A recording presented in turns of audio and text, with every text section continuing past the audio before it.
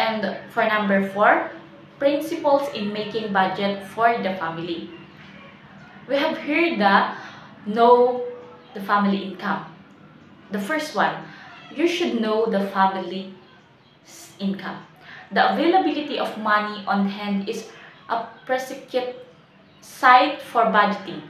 You should know how much money you receive regularly. Number 2, list your expenses. Know which components are fixed and which are flexible.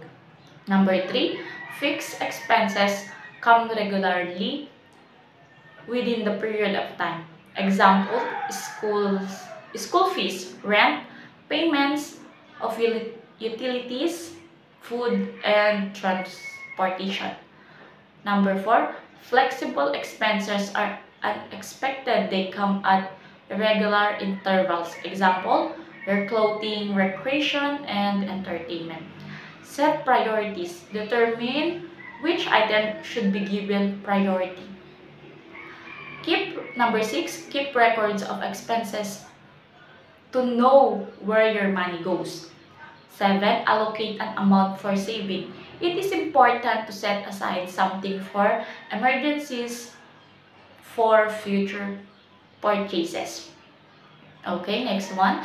The following are some helpful tips, the wise spending of your money.